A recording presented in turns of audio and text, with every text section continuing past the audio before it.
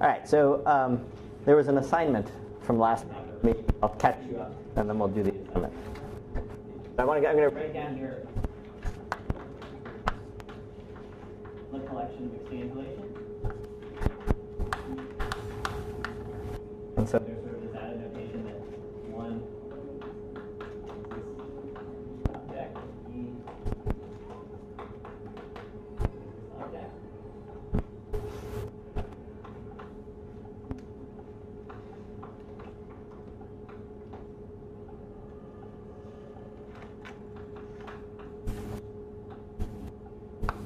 And that a bar represents the abstract. And so then the relations were of this form.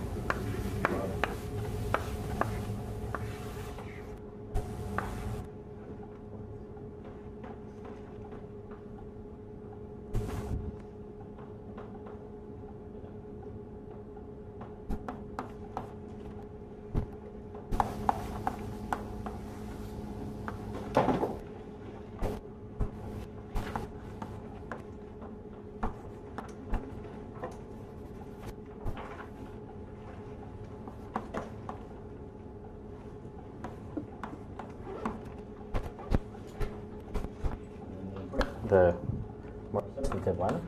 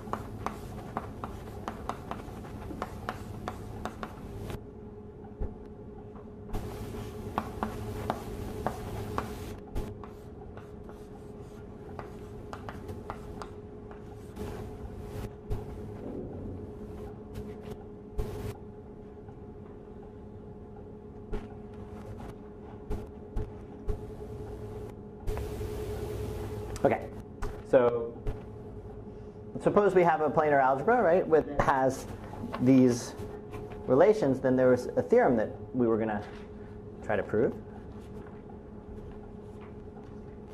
right, which was put it over here.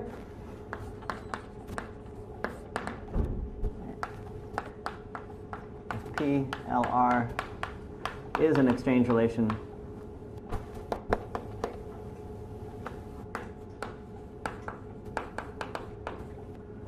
planar algebra.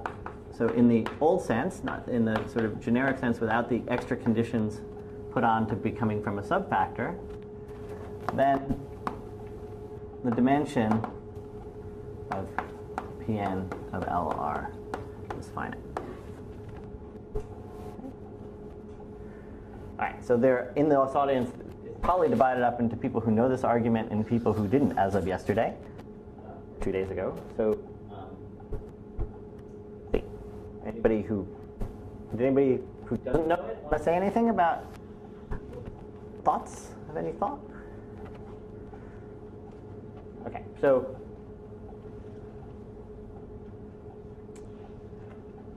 let's just sort of understand what the problem is. Right? The problem is if I want to show, let's say that P3 of LR is finite dimensional, right? I have all these three tangles that I can form. So I can form a big picture involving three tangles. Maybe I should choose one that actually. Oh. I'll draw one just that. This is the one I had in my notes. And I'm sort of leaving out orientation, but you know how it is. Let's see. Oh.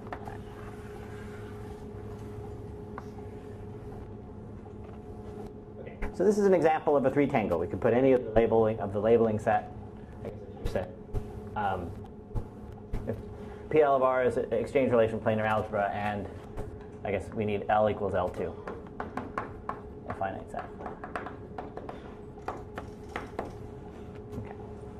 So this is one example of a three-tangle, right? But I can stick boxes together, connect them up in all kinds of different ways. So you can see that, here's another example of a three-tangle, right? A very simple one. Here's another simple one, let's say. Would be this one, right? But I can also make much more complicated ones by adding many, many more boxes. And since I can keep on going and adding more and more boxes, I'm going to have some way of showing that some of these things correspond to linear spans of other ones. Otherwise, this algebra is not going to be finite dimensional. So that's the question. The question is, why is it that these relations are going to help me to reduce all kinds of pictures into other pictures, and so that there are only a finite number of different pictures to think about. And so,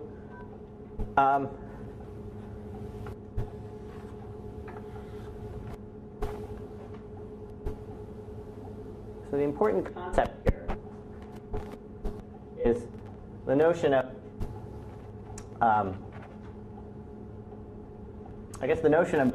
of an area that's enclosed by boxes. So here's an example of an area, and we'll call that an internal face. And so this only has one internal face.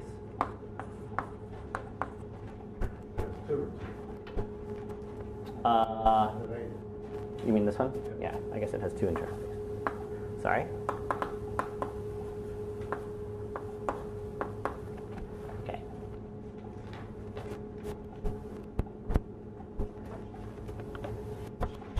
And part of that internal face, if you take a look at what an internal face looks like, let's take this type of internal face. If you take just if you just sort of circle this picture, part of the diagram, right? There's an internal face, right? And they're sort of, that's not an internal face anymore because these are open-ended, but there's sort of two boxes facing this area. And so if you look at that, you should be able to convince yourself that that's this picture, where this is where the internal face is. You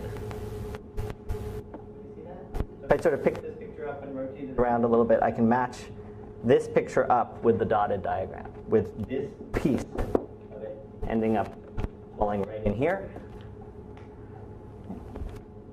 And so let's just try to figure out, so this is the location of the internal face. Let's figure out what this, and this is a relation, which means whenever I see this picture, I can write it as a linear combination of these pictures. So let's see what happens with that internal face, or just that area. That area. That area ends up being where? It's between the first strand and the second strand. So it's here, right, and it's here. Okay. And let's see what the important observation is that whereas this internal face saw two different boxes, 1 and 2, on this side, it only sees one box in each of these pictures. Right? So that means that when I make this substitution, I write it as a linear combination of things. But what happens in here is that the two things that I saw end up seeing only one by the time I'm through. There's other stuff that happens, right? But the two that I saw end up being one. Okay, so if I was to do that, right, I'd end up with a linear combination of all kinds of pictures with other stuff going on, who knows what. But one of the things that they would see was these two boxes ended up being replaced by a single box. Okay, so now I have an internal face with one less box. So now what do you think I should do? Well, now I have an internal face, again, has one less box in it. What did I do? I started with an internal face with 4 boxes, now I've got an internal face with 3 boxes. Should do it again, right? So now I'd look at maybe these two, go use this relation, and I'll end up with an internal box with I'll end up with a sum of a bunch of things.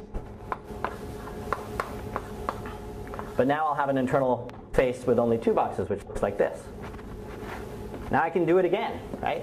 In the sense that the following picture, this is a planar relation, right? So if I want to see a picture that has just an an internal face with only two boxes, one way I can do it is by looping this to that.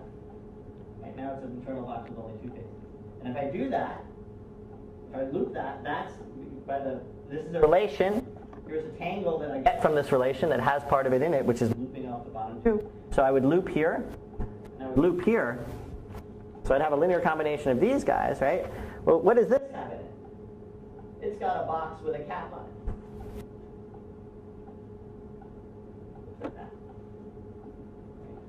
So in fact, it's going to allow me to completely take away that box, right? And it's going to allow me to completely take away this box. And what have I done is I've sort of proceeded along, and I've removed, in the end, that internal face is gone. And you have to check that you don't introduce new faces while you're doing this process. But what it is that internal face is gone. So I can just proceed. Each time I get a sum of more things, but each of those things, in complexity in terms of the number of internal faces, starts to reduce. No, you could produce bigger faces. Not more faces. Not more faces. Yeah. The number of faces. After I've done this process to completely annihilate a face, I have one less face in the picture than I'd had before. Why don't you just argue on boxes rather than faces? So take any face, just keep producing it, and then you put them in a box, and you get down. Okay. That seems much more compelling. Yeah, that's right. Okay. Stupid other faces. Don't have to worry about anything, as long as you have an increased number of boxes.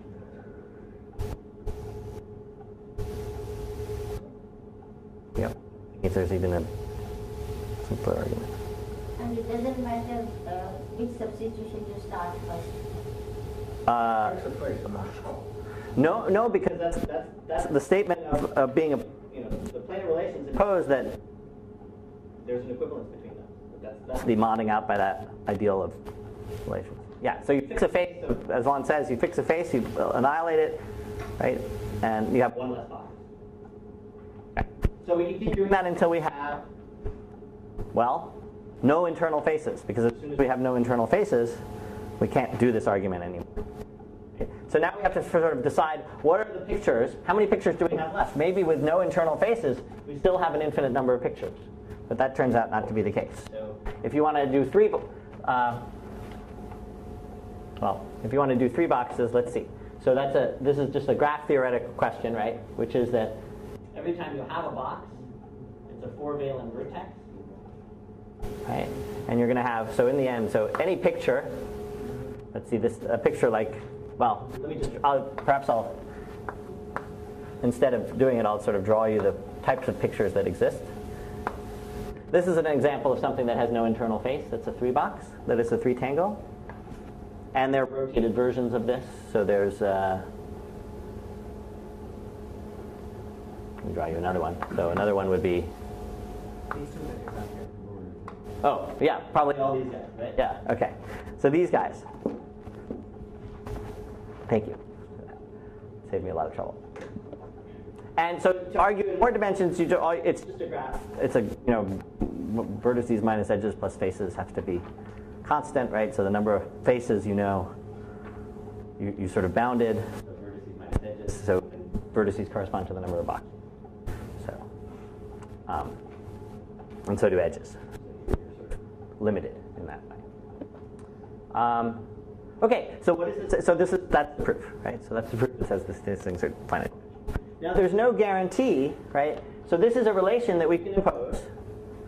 We haven't said anything about the coefficients. And if we impose this relation, we know that we've taken this very infinite large thing and reduced it to something that's finite. There's no guarantee that it's not zero. Right? So as what you say, if I make different choices, I may end up with new relations. And those new relations force everything to be zero. So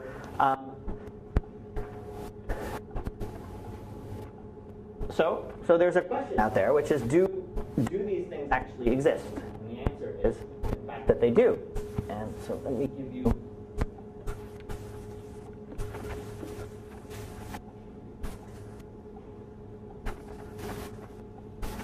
the first sort of, so I guess tempo libre is an example of this, where there are actually no two boxes other than one in E. And you can show that those, in fact, is fine. But let's do the first sort of not obvious one, which is Proust-Catalan. planar algebra, which was introduced by Vaughan and Dietmar-Bisch. And so it describes, so here's the scenario that it comes from. And the scenario in subfactors that it comes from is, suppose you have an intermediate subfactor between n and m.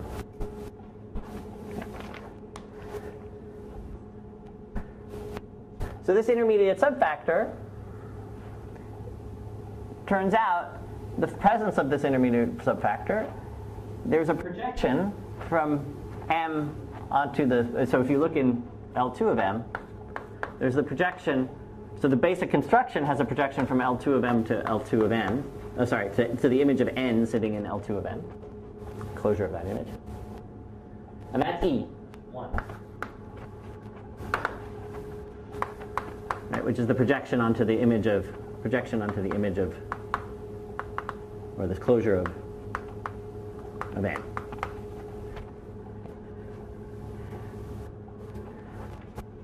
But you're going to have another, if you have a P here, there's another projection, which is the projection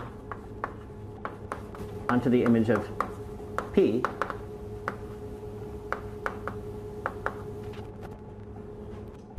I'll just call that projection P for now.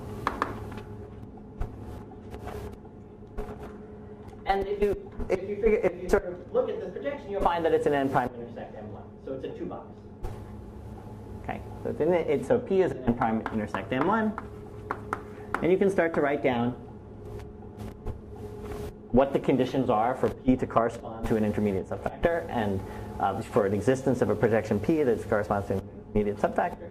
And so P double. I'm sorry? P is second line P. P? Yes. And there is P here also. One's capital P, one's a small p. Sorry. And they're supposed to correspond. They're meant to be the same limits. Corresponding to the same thing. Okay, so there's sort of there's a nice theory developed about what these P's look like, how, what completely characterizes them. So if I know what n prime intersect m looks like, and I have a P, and I can find a P with these things, that implies that there's actually an intermediate subfactor. And so There's a 1 minute that's almost vanished.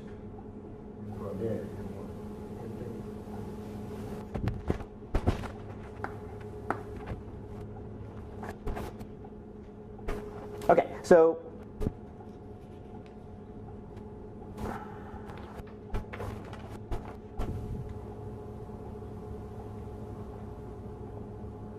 let me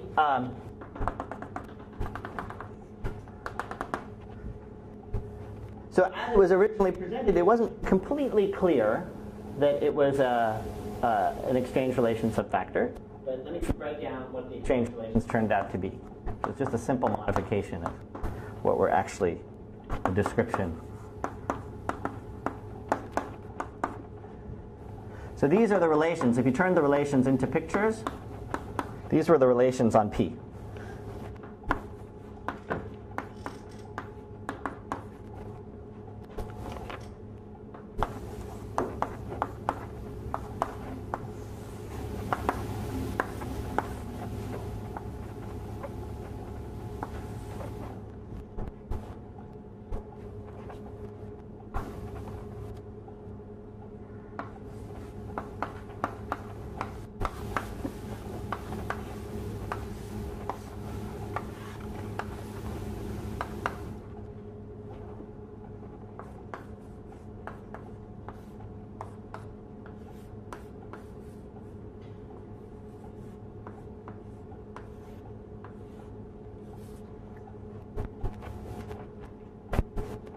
So this is the characterization of if you can find an object that has, if you can find an object that had these properties to them. Okay. So this is the property that it's self-adjoint, right? And the involution preserves it. This is the property that its expectation onto M is a scalar. This is some property that came from never mind, from another characterization. So if you can find a P with these properties, it corresponds. It tells you that there's an intermediate subfactor from the planar. There's an intermediate subfactor in the inclusion of subfactors that you were talking about, and we can see right away, right? These are the exchange relations. Right? They call this is perhaps the simplest of an exchange relation because there's no linear combination.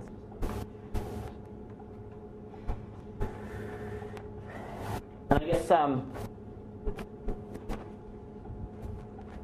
this is one point of view about the planar algebra, but there's another point of view in terms of a presentation of the planar algebra that's really quite pretty. And that's to think of the following situation, which is where the Fuchs-Catalan algebras came from, which was, so maybe I should contrast it with the temporally Lieb algebra. So let me remind you that the temporally Lieb planar algebra consisted of essentially boxes or tangles,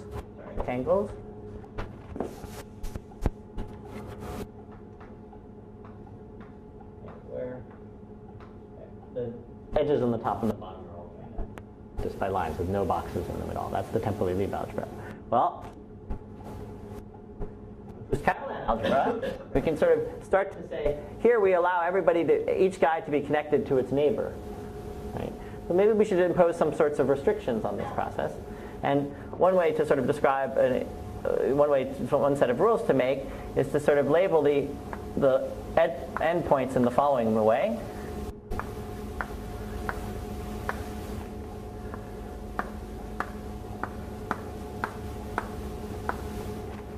And then only allow pictures where A's are connected to A's and B's are connected to B's. So, let's see if I can do this without messing up. Do that, for instance. Now, if I'm doing that now, my A's, I have some choices for A. One thing I can't do is join this A to that A, but I could do, say, this one and that one.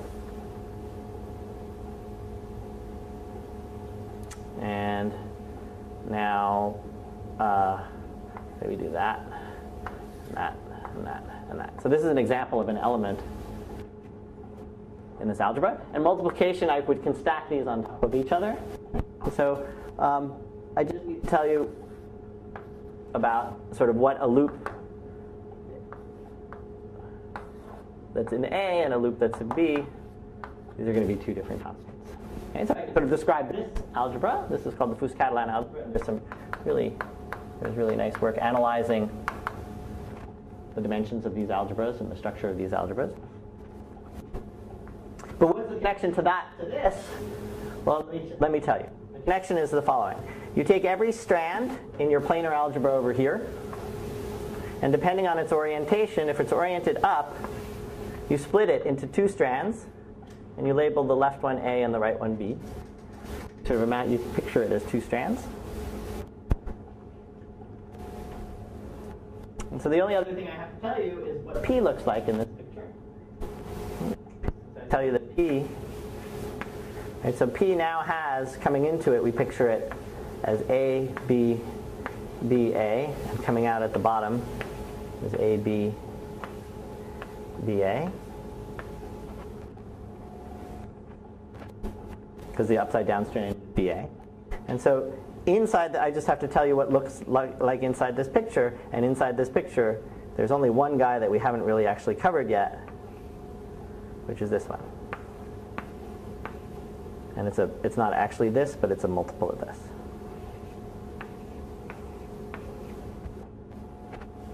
Okay. And so the identity, for instance, is all the lines straight down. And E, remember E that always existed, is this picture here, which we of course know because we knew E before looked like this. This was E before. So now it has to look like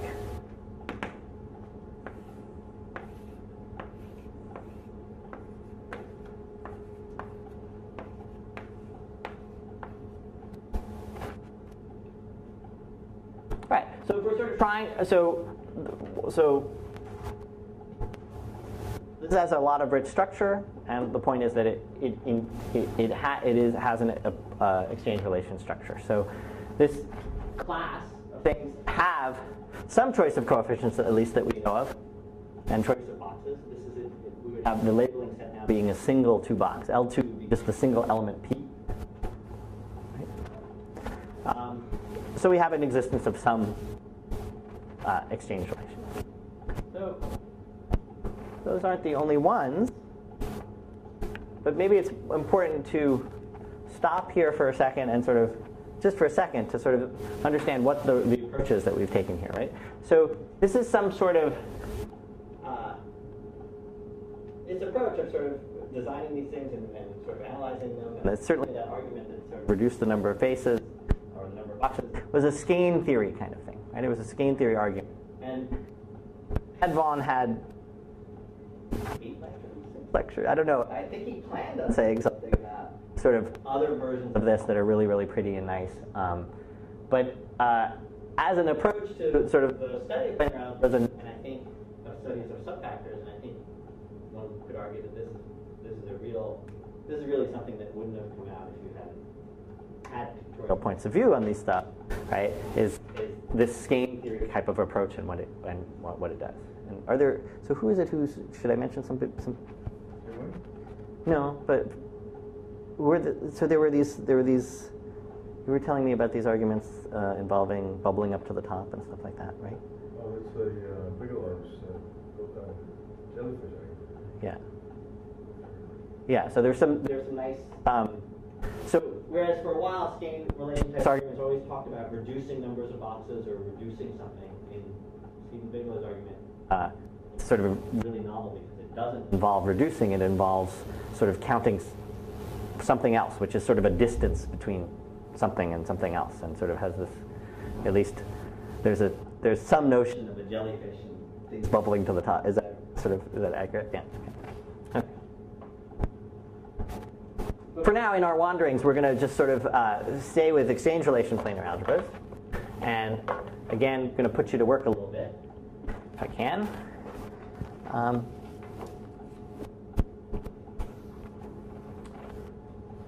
say that there's what turned out to be at least somewhat surprising was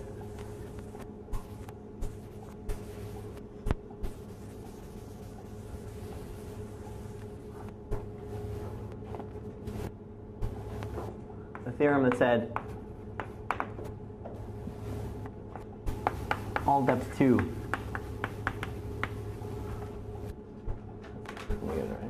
irreducible subfactors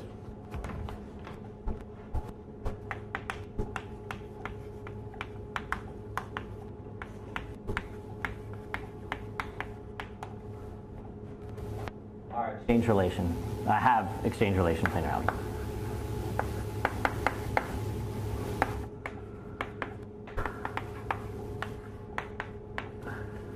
So I have to tell you what depth 2 means.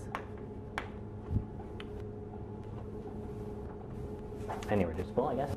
So irreducible means n prime intersect m is the scalars. There are no boxes.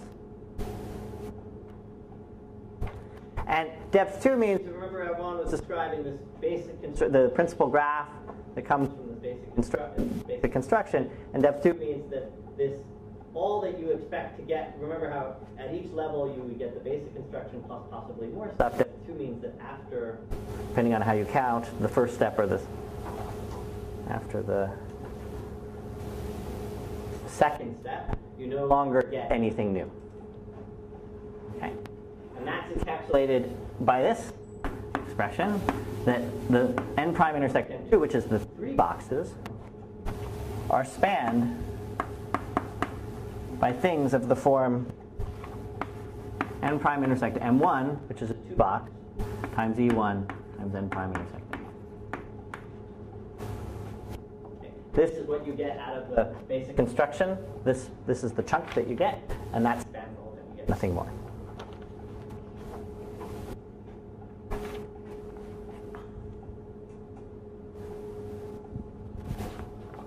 Okay.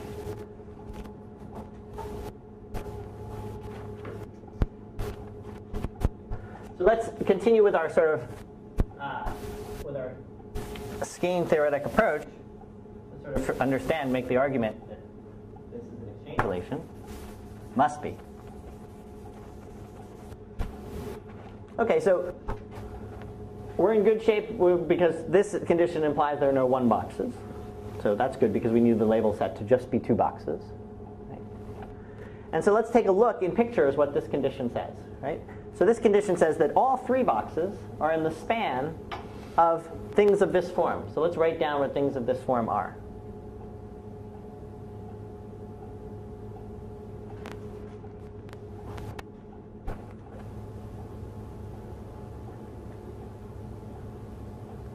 Second.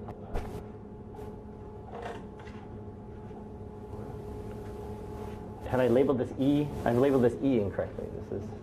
This should be the next E. That should be E2. Sorry. One of perhaps the negative aspects of thinking in pictures is I no longer have the ability to not think. It was only at the point when I had to draw this that I realized that I had made a mistake. Okay. Okay, so n prime intersect m2, right? That's 3 boxes. There's in the span of, let's draw this picture. So this is something in n prime intersect m1. That's a 2 box. Just sitting there, like this. Followed by E2. What does E2 look like? There's a scalar times this guy. So E1 would be here, E2 is here. Followed by another 2 boxes.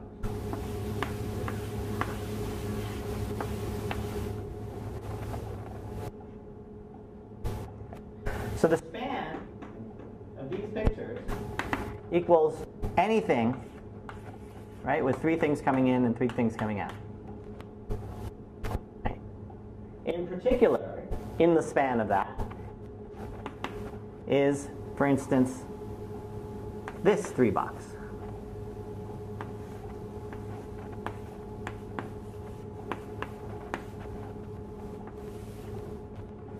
Right. This is an example of an element in M2, n prime intersect M2. So this can be written as a linear combination of these guys. Does that look familiar? Right. If you turn your head a certain direction, you'll see this picture. Yes, I guess you would say that you choose your labels and L2 as a basis for n prime intersect M1, right?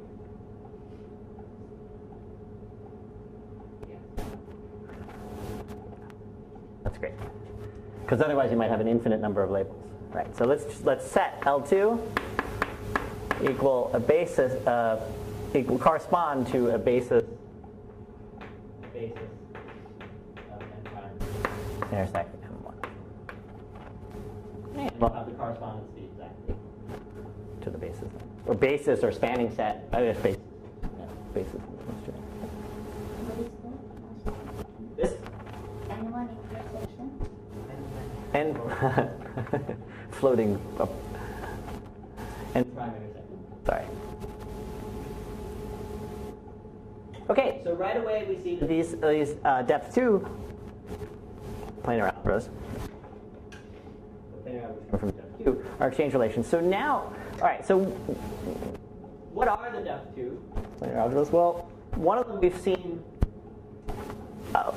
we've sort of talked, I haven't, but everybody else has, talked about group actions. And one of these depth 2 comes from the action of a group. So let me set up that situation. So you have a type 2-1 factor, M.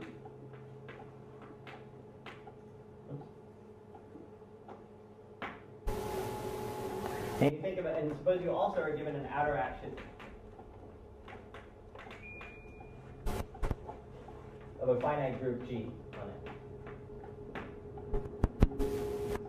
And you have it implemented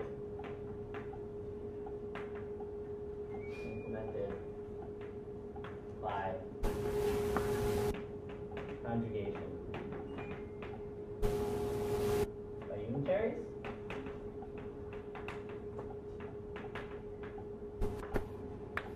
UG, G in the group. talk about n, the subfactor, being the fixed point algebra of M, which we've talked about before. And so we have this inclusion. And M1 ends up being, included inside M1, ends up being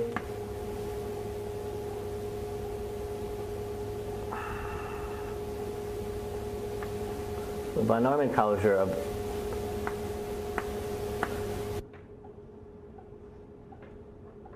M along the G, or that there's an isomorphism between that.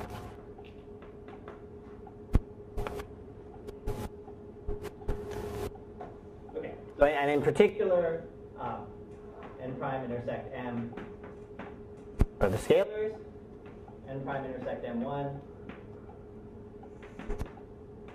Just the unitaries that implement the group action.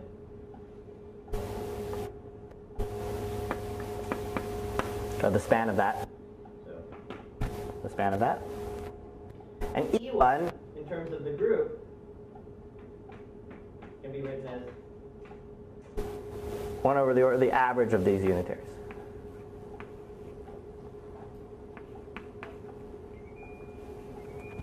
The implementation of averaging over the unitaries is going to create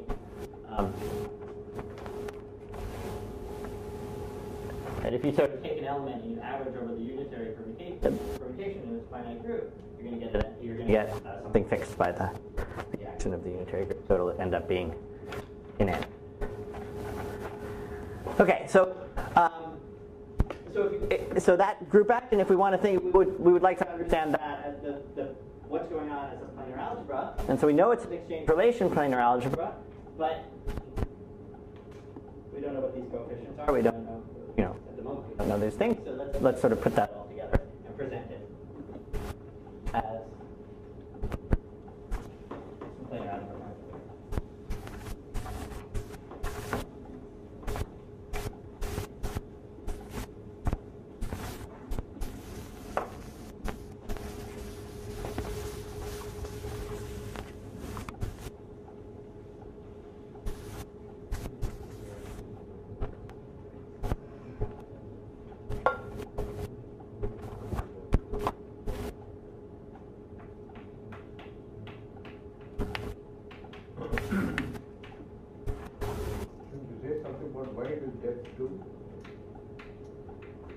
I'm sorry?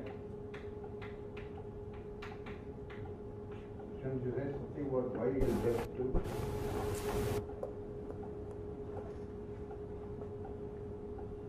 Probably.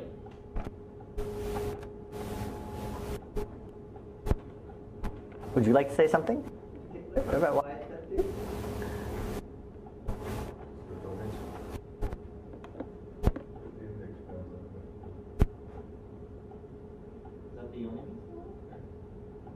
The one points out that the dimension, just by a dimension argument, the adjacency matrix has the index corresponding to, so the adjacency matrix has the norm corresponding to the number of group elements.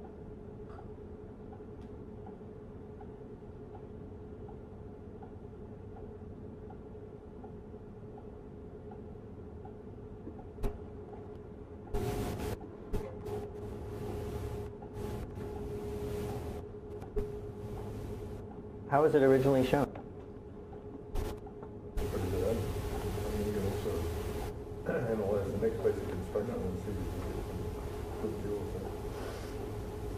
No, so it was actually realizing that M1 is a cross product and then being able to physically write things down. So the dimension I understand. Okay. What exactly the dimension of it? So the principal graph, the norm squares within the index. Like that, so it can't grow anymore. So some sort of growth rate would be bigger than the index of the graph. But that is assuming you have the principal graph already. We should tell you it's step 2. Well, but I mean, if for the next phase of construction you've got more than So we can build the principal graph up to here, right? so do one basic construction, then you've already got the matrix, and if you had anything more, it's normal to do. The strict inequality of drawing convenience.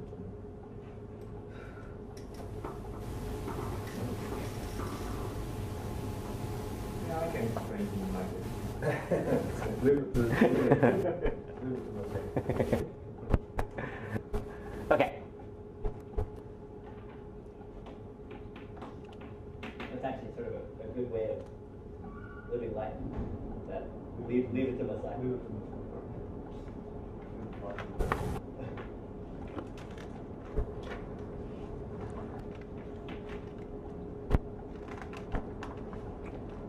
Okay, so the labeling set is going to turn out to be elements of G.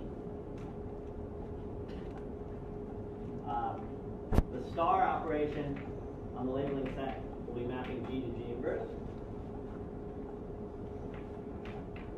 And then we get these relations. That the loop is going to be the scalar square root of G, the order of G. Again, the identity of the group will be what we called 1 before this. The adjoint, just because of this, let's use it. This picture is going to be the same as a G upside down. Inverse.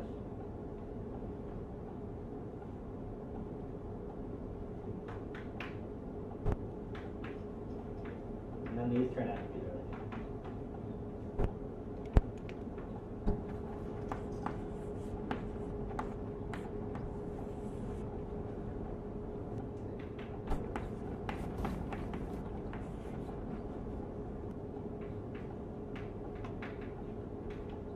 So if we loop off of G, which is to project it down to take its additional expectation, it'll be 0 unless G is the identity, in which case it will be 1, 1.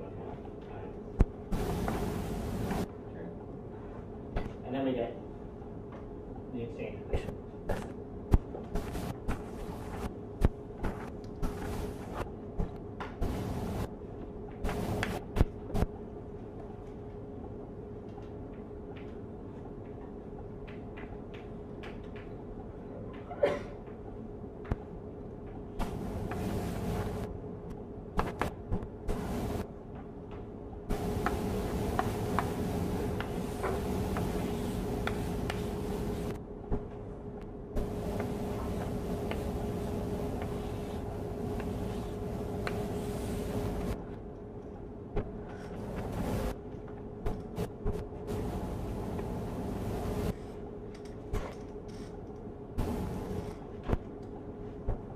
And then there's one final relation, sum of G, which is this condition here. One is the sum of the G's.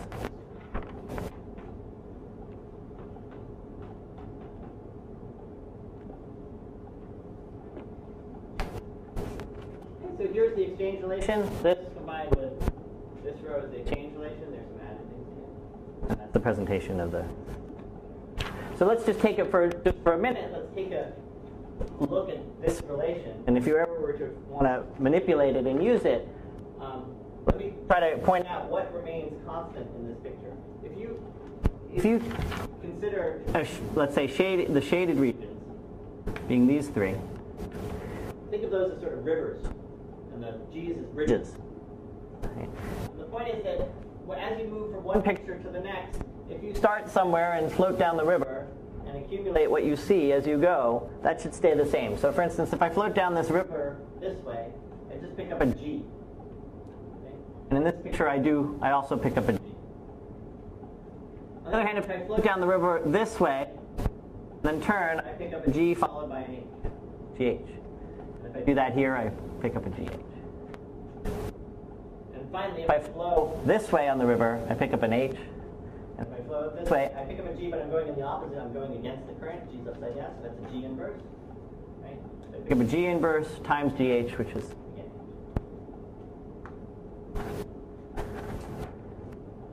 so if you'd like, you can then turn that into a presentation of the planar algebra where instead of you end up labeling the strings, so you can replace manipulating these things or using them or thinking about them. There's another description of this planar algebra which says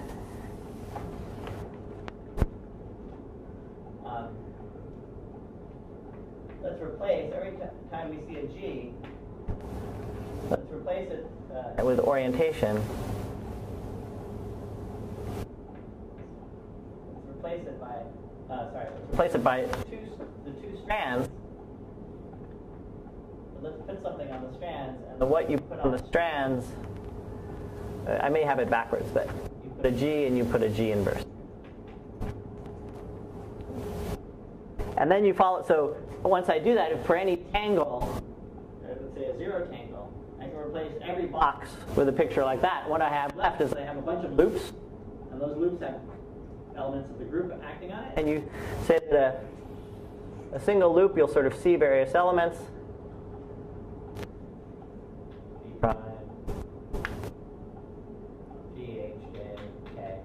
So you read off this word, and if that word is the identity, then you pick up a factor of order of g to the 1/2, and if that word is not the identity, it's 0. Makes the whole tangle 0. So that's an alternative description.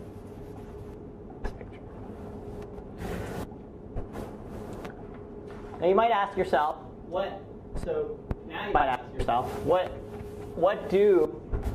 is there a nice presentation in this group structure, in this group planar algebra, of, for instance, what does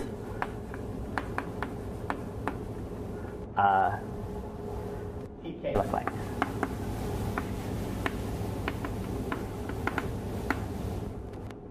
Okay. Turns out that you can, using this presentation, you can describe PK in the following way, as spanned by things of the form that look like this. Let's see. Make sure I write down the right ones. Maybe I didn't actually write them down. So let's see if I can figure this out.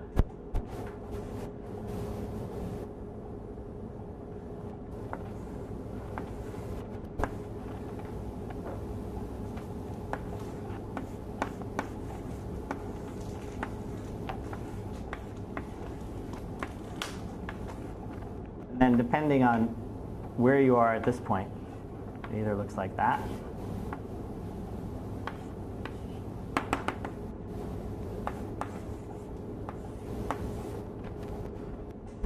or it can look like if the number of guys is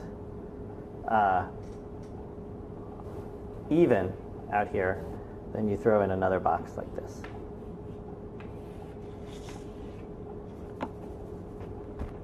And that, if you now cycle that over all the possible labels of the group elements, you get an orthonormal. You get a orthogonal basis. I don't quite remember whether it's normal.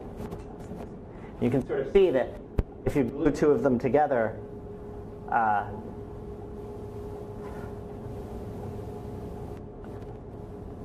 well, it's sort of hard to see, but if you were to glue two of them together, you'd have this whole big picture all glued together with only strands coming out here, so those reduce rather quickly. So you sort of have to figure out what that reduces to in the remaining. So,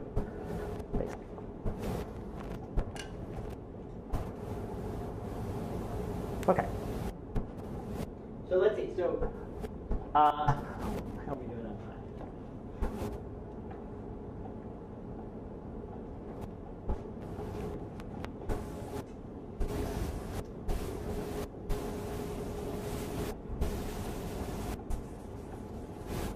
All right, so we've covered a few examples. So I guess maybe an additional thing to point out is that depth 2, so all depth 2 irreducible subfactors are exchange relations. I've just showed you the one for the group case, right? So they're characterized all depth 2 by being actions of a Hofstar algebra, and so they are the description of the of the planar algebra gets a little more complicated, but not so bad. And that's work done by Sunder and BJ and I.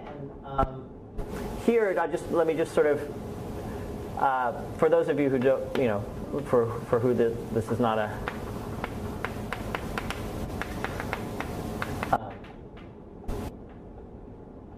familiar, then don't worry about it. But if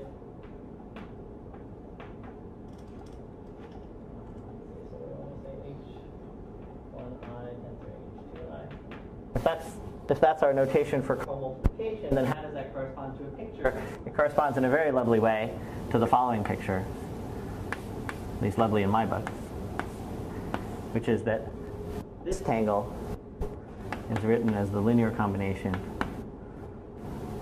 over I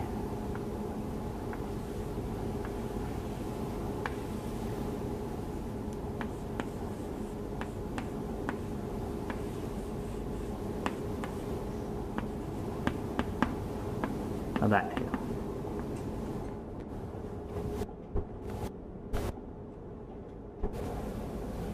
Okay, so that the co-multiplication in algebra ends up being, if I have a box like this, I can remove this one and replace it by two others. You see right here, right, that if I was to now stick a G over here on both of these, if I actually stick a G, what do I have left is an exchange relation, right? This picture corresponds to, oh, it's been erased. Corresponds to, this is our first example where instead of using just one coefficient that was non-zero, there's a sum. Okay, and so let's see. So what else should we mention here? So one thing to mention is, or just point to, is Shamindra generalized this notion of exchange relation to not for two boxes, but for larger boxes, which is very nice work. And just recently, a student of yours. Yeah. I guess he hasn't published this yet. No. But has characterized exchange relations with the dimension of n prime intersect, and with dimension of n prime equaling 4. Right? A complete characterization of all exchange relations.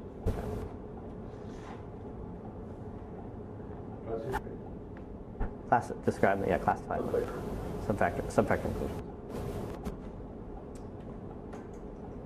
And I think if I understood those notes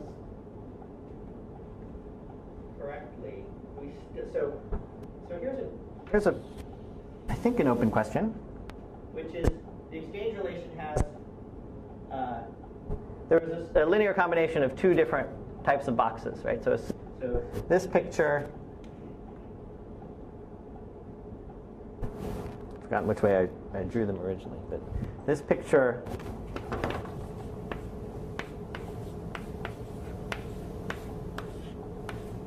is now a linear combination of pictures of the two different other versions. So a linear combination of a sum over here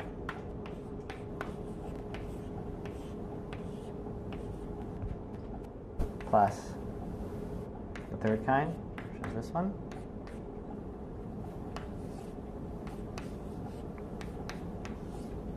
Put some coefficients in front, and that's the exchange relation. So the Fuchs-Catalan had only one coefficient being non-zero, right? As did the group. And in the Hopf case, it has a bunch of coefficients not being zero, but only in one of these two places. So as far as we know, as far as I know, there's no example of an exchange relation planar algebra that we know of where it's necessary to put in non-zero coefficients. And it's conceivable that such a thing is ruled out for some reason, but I've never been able to see a good reason for that.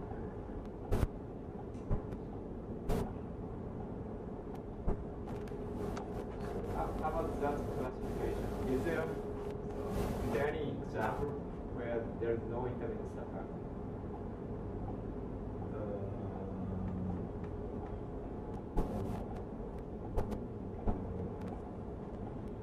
Don't think so.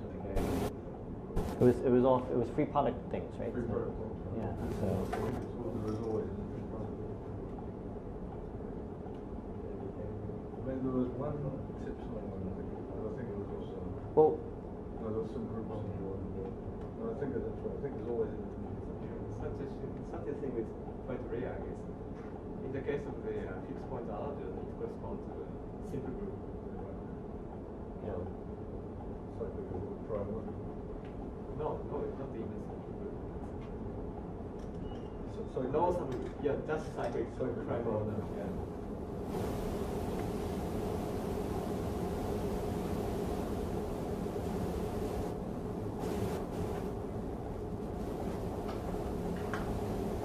There's another rule of 4. 4 is not prime.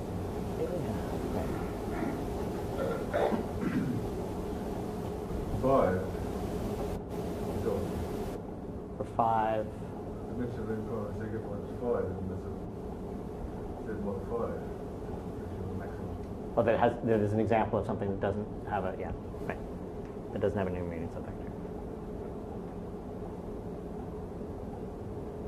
Okay. Is that clock accurate? Okay. So we have a choice now. We can. What I prefer to do is move on to quantum stuff. We could spend a little more time on exchange relation planar algebras, but let's not, unless somebody has a serious objection to that. Okay.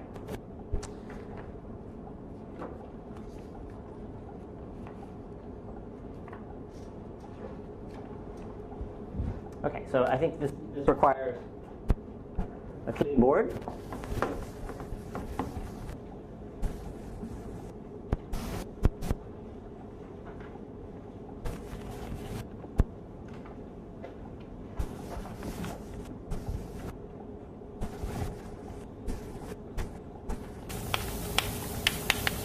The speed introduction.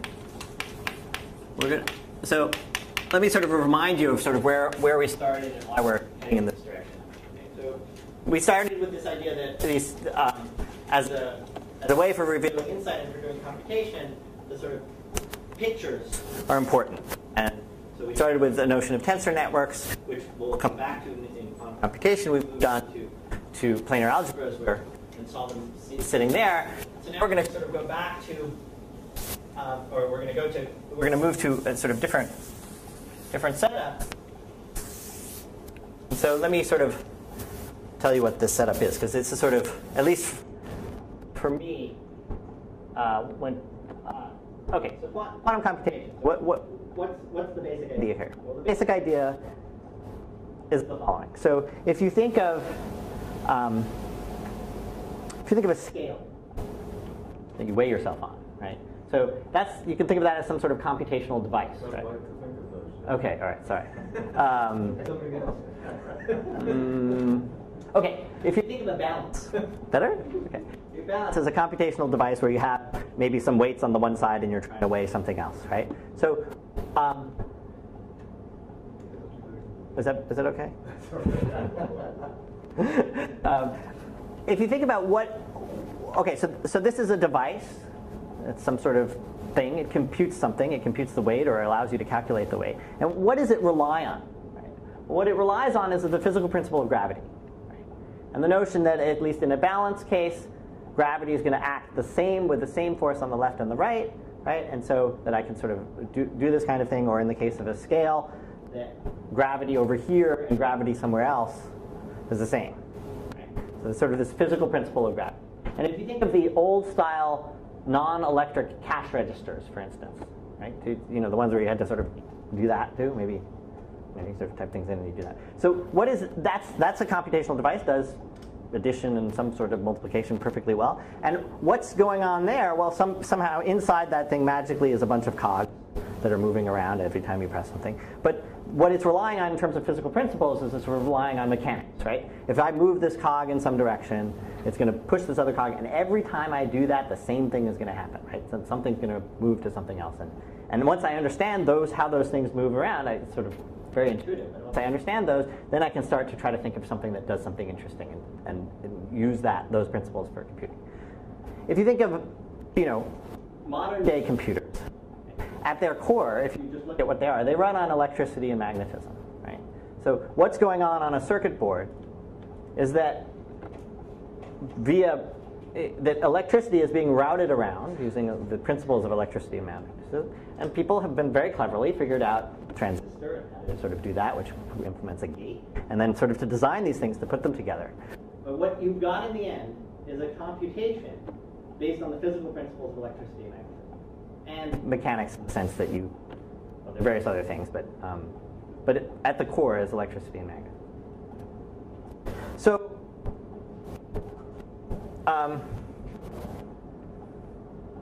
Feynman, at some point, sort of said, well, there are other physical principles in the world, right? And so he's focused on quantum mechanics, right? So quantum mechanics describe how tiny, or we believe that quantum mechanics describes how tiny particles interact, right? So there are these tiny interactions that aren't covered by these other physical principles. And the question is, okay, let's use those as a building block for computation. Let's design those as your basic maneuvers and ask ourselves, let's try to build something out of that. So you can sort of ask the question, can I physically control these interactions in a way that makes sense? But you can, so that's the kind of akin to saying, can I build a circuit board? But you can ask the other question, right? Which is, suppose I could, what would it be good for? What can I do that I can't already do? What could I do, if anything, that I can't already do? Now, certainly, we don't know with mechanics. It's pretty hard to imagine that using gravity and mechanics you could reproduce what a computer does, right, without electricity and magnetism. So the idea of quantum computation, right, or sort of this whole field, is focused on, if you start with the idea that quantum mechanics is what you can do, and that let's just hypothesize that we can control those interactions, then what is it good for? What can we make it good for? What can we do? So once you take that point of view, right, so what we need to do, if you want to sort of ask that, or a helpful thing to do, is to sort of abstract away all of quantum mechanics and just sort of end up with a set of rules, just like that you do with electricity and magnetism. You just end up with and or gates, and you sort of say, start to go, or a Turing machine, however you want to sort of say what it is that you want to do. You can sort of describe the basic idea of what your computational device is, and then sort of ask what kinds of questions can it answer. So here I have how do you have any idea that you couldn't use quantum mechanics in a completely different, maybe more clever way to come up with things not based on the gates?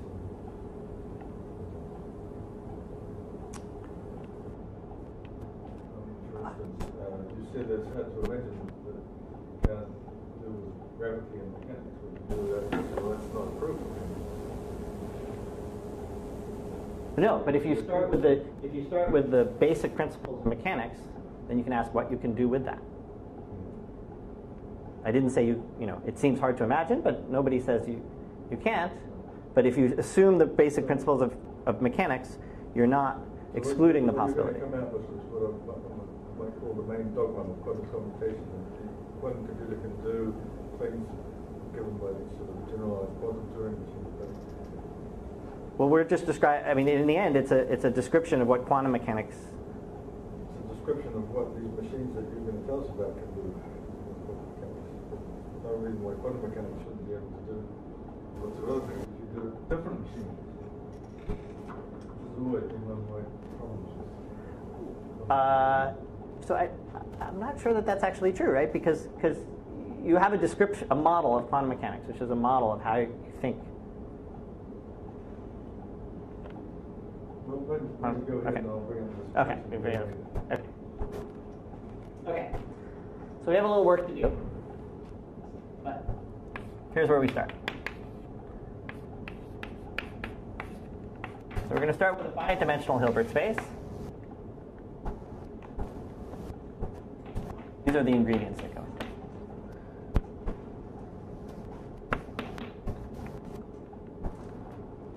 And then let me sort of tell you about the various things that we act on, the sort of, there are things that are called states, which what we mean by states is unit vectors in the tensor product of any copy state.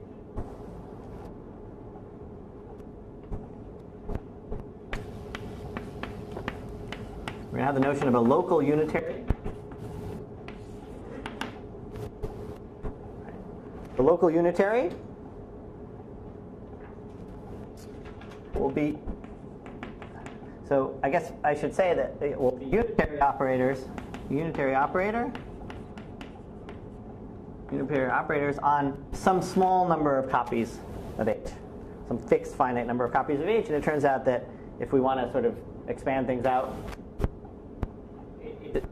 all we need is that a bunch of unitaries on, local unitaries on 2 copies of H.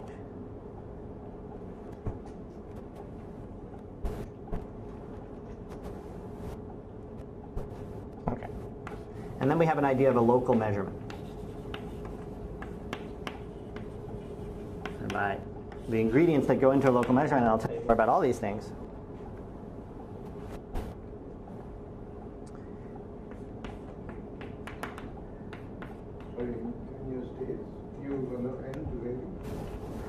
So, or you fix them and then. Yeah.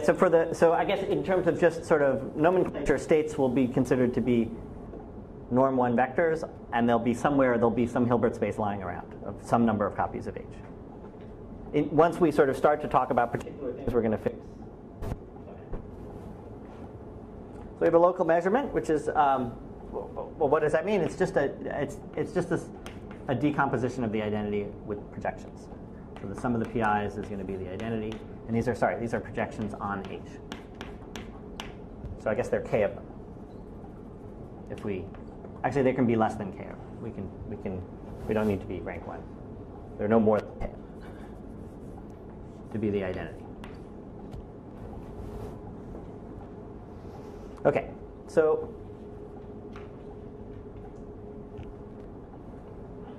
now I'm going to raise Vaughan's ire by sort of describing a model for a quantum computer or quantum computational device. So now we are going to fix, well, first we're going to fix a basis. We're going to fix a basis for H. So let's call that basis, let's say, E0. Okay.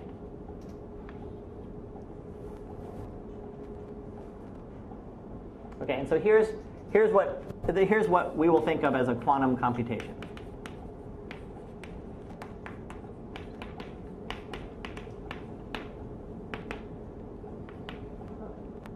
E0 to Ek minus 1.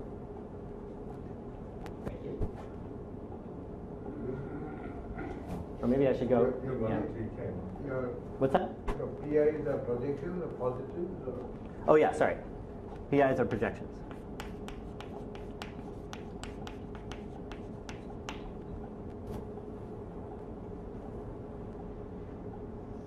Okay, so we're going to start with E0 tensor E0. So we're going to we're going to fix an n.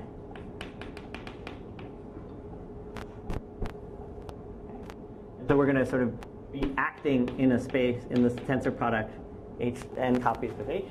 We're going to start with the very simple vector state E0 tensored with itself a whole bunch of times.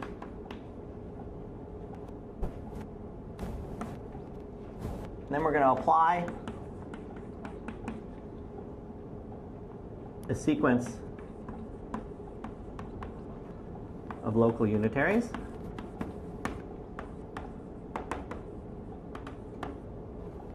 Let's say U1, U2, U3. So let's see what I mean by that, right? So local unitaries are unitaries in this case that are acting on 2 copies of H. And in this case, we're going to, okay, so it's another norm 1 vector. And now, at the end, we get to measure.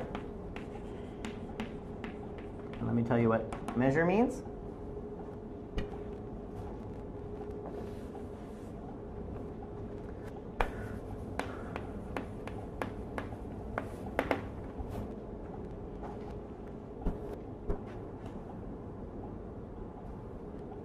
Okay.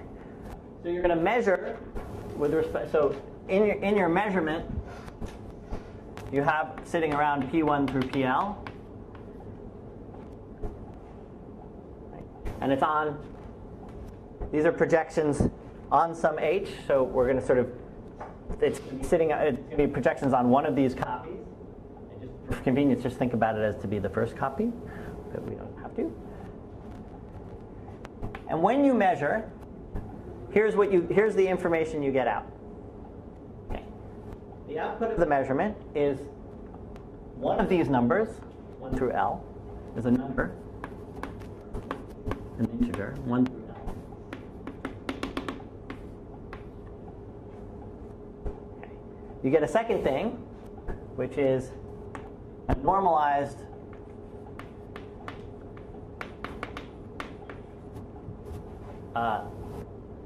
state. So it's, sorry, the state. You get the state.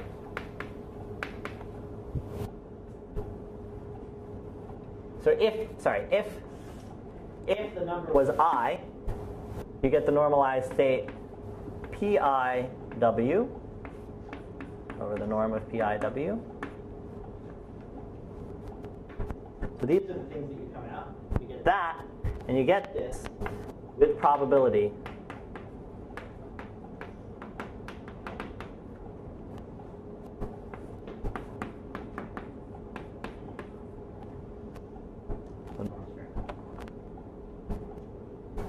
PIW.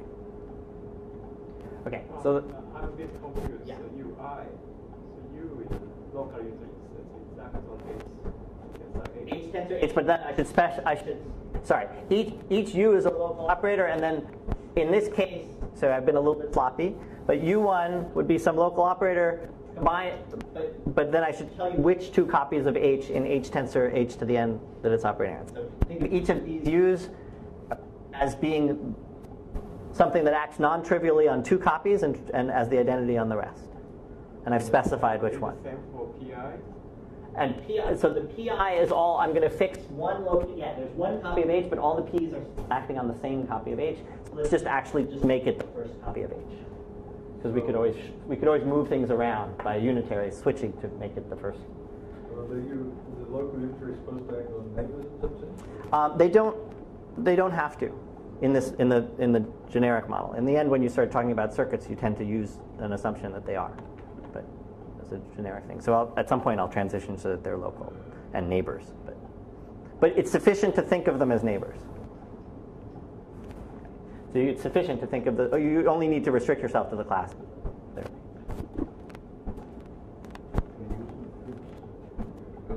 Yeah. So a unitary flip can do that, right? So you know that's. Right? If you wanted to act on 2 ones that were far away, right, you'd sort of move. You could take this one, flip. You just use the unitary that flips them to get it close, act on the unitary, and then move it back around. If you wanted to sort of do everything locally, but at a cost, that would be a cost. At a cost, which is important. Okay. Okay. So let me stress. So let's sort of go back over this again, okay? Because this is all new stuff. It's rather confusing, but you start, yeah. Sorry, I didn't quite. What do you say? A number 1 to P? Yeah, 1 to L. So when you do a measurement, or when you measure according to a set of projections that add up to the identity, and that's just an action that you do. Okay? And the outcome of that action is one of L different vectors these guys, along with knowledge of which I it was, which is this. And this happens when you say measure. It's like flipping a kind of probabilistic, it's a probabilistic event. It'll happen, the ith measurement will happen with probability proportional to the norm. So proportional to the norm squared, so the amount of the vector in the direction of that subspace corresponding to pi. And so W, right, splits up into, we can decompose W as pieces sitting in each of these, the ranges of each of these projections. Right? They're orthogonal pieces. The sum of the squares of their norms in each of those pieces is 1. And you get the output of one of those pieces with probability proportional to the squared. Okay, so here's the important thing to understand, which is in this model, you do not get to ask arbitrary questions about W. Okay? I don't know W at all. W is in the background. I don't know it. The only thing that I can know about W is by a result of a measurement. So let me sort of make that clear. You can't look at W in the normal sense of the word. I can't get you. You can't sort of know the coefficients that W things. You can't expand it in a basis. You can't do any of that stuff. The only thing that you can do is anything that you can do structured in terms of a measurement.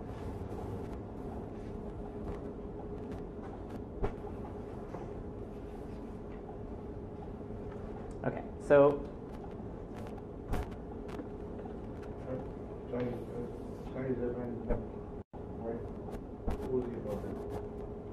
you make a measurement, you get a number and the state of the measurement. Mm-hmm. You start with the state W, you make a measurement, the state changes with a certain probability. Is that it? That's right.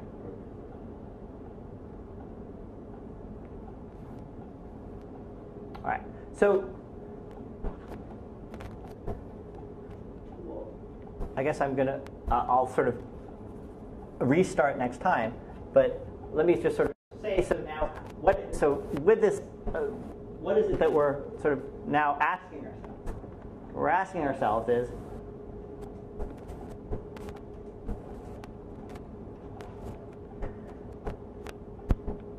assume that so what we're asking is, we start with the state that we know. Then we're allowed to apply these unitaries. So I can pick unitaries specially designed. And in the end, I can do this for some amount of time, counting some number of steps. And then eventually I do a measurement, and I get out some information. So the question is, can this be used? Can I, by choice of my unitaries and my measurement, can this be used to answer interesting questions? So the first thing to say is that, and so what is it that, how are we going to sort of, in what sense, so there's something about number of steps that we have to sort of talk about. And the number of steps is just going to be the number of unitaries that you have to use. And so I can talk about a polynomial time type algorithm, which would be something that I'm allowed to use the number of unitaries that are polynomial in n. So I can ask the restricted question, which is, what kinds of problems can I solve that depend on n, but that in polynomial with a polynomial number of unitaries, and then a measurement, I can do something interesting. In the same way that you can ask that question for a classical computer, right? You can say, what kinds of problems classically on a regular computer can I take a polynomial number of steps or polynomial time to solve? So that's the basic form, sort of framework for quantum computation, for quantum algorithms. And I guess the first thing that isn't totally apparent is that you can do anything at all. But it turns out that you can prove quite easily, and we'll sort of set it up. Maybe we won't do it, but or we'll just gloss over it. Is you can do everything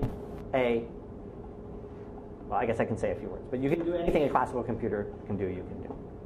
Right? And so you can, the reason that is you can think of a class, you can just restrict your unitaries to only ones that sort of operate, that do very basic things like keep everything basis states. Right? So you can think of E0s, this tensor product of E0s as just the bit string all zeros. And if I restrict my unitaries to just ones that do things like flip bits from 0 to 1 or add bits or do anything like that, which will map my bits to I think if these are bits, I can map them to other bits. That's a set of a very restrictive class of unitaries, and that's just going to model what a classical computer does. So anyway, so that's the setup. Right? Now, okay, it's a little bit intimidating, but don't panic, right? Because what we're going to do probably the next thing, is to see that what quantum computation is it's just an evaluation of a tensor network. Okay? So it's just an approximate, it's actually, to say it better, it's just the approximation of a tensor network. And so if you want to design quantum algorithms, you don't have to understand any of this, right? All you have to do is sort of start looking at tensor networks and designing tensor networks that solve it, whose answer gives you something interesting that you want to know, and making sure that the way you've done it, the level of approximation you're getting is reasonable for being able to answer some question that you want to know. So a lot of the focus of the next 2 days will be on that, but it will also be on once you take that point of view and you see quantum computation in terms of tensor networks, we'll sort of wander through the other kinds of realizations that are not apparent if you were to they're sort of much more apparent in this particular thing.